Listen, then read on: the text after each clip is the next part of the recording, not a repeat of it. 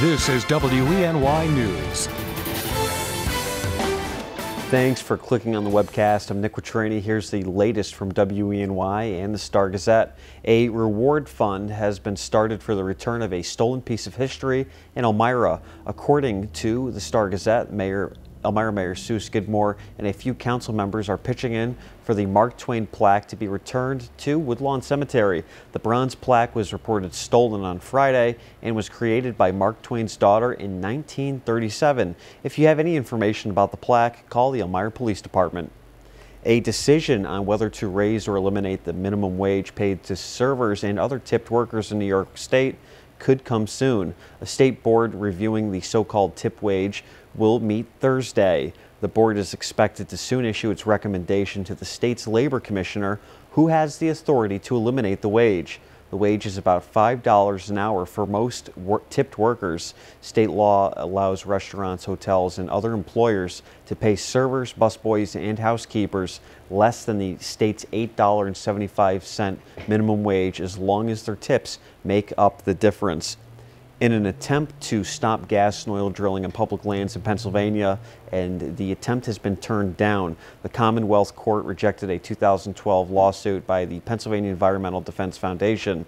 The foundation wanted to stop drilling in state parks and forests. The court says the Department of Conservation and Natural Resources has authority over leasing decisions. Officials from Governor Tom Corbett's administration says the ruling is a win for state government. Now here's meteorologist Craig Flint with today's forecast. Nick, good morning to you. Good morning, everyone. On the webcast, 17 will be the high today. Now, there's still going to be a wind. See that? Southwest 10 to 15, so that will provide us with a wind chill as we head into the afternoon. Now, it's not going to be sub-zero like it is this morning, where we're about 10 below the actual real field temperature, or what it feels like. During the afternoon, I think wind chills improve 0 to 10 above. We should see some sunshine as well. Now, if there's going to be a couple flurries or snow showers floating through, that would occur this morning and then a little bit better the afternoon. So the wind chill advisory, that's through 10. And it's pretty much everyone here across the Twin Tiers. You can see the blue shaded counties here, wind chill advisory.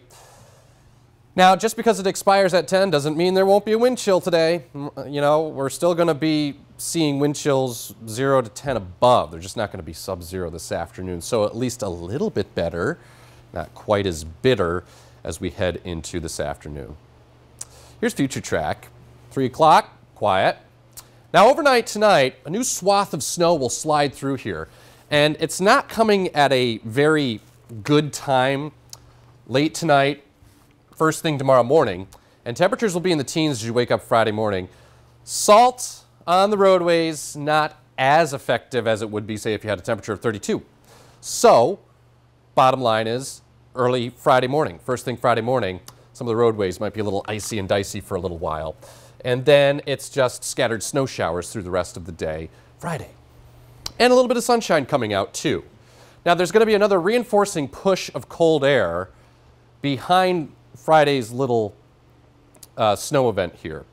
So Saturday's highs, excuse me, let me back up and say Friday night will be in the teens, or I should say single digits, and we'll start out in the single digits Saturday morning. Saturday's high, teens, Saturday night's low, single digits.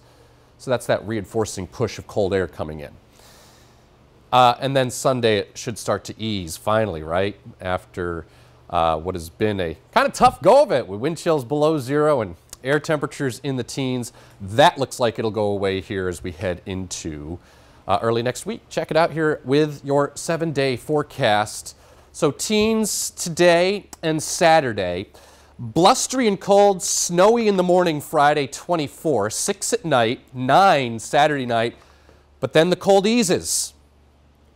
30 Sunday, clouds, I should say sunshine over to clouds, maybe a little scattered snow on Monday, 32.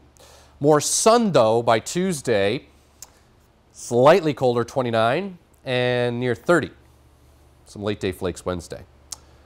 Nick? Thanks, Craig. For the latest news, weather, and sports, be sure to watch WENY News at noon, 5:36 and 11. And don't forget to pick up a copy of today's Star Gazette. I'm Nick Wetrini. Have a great day.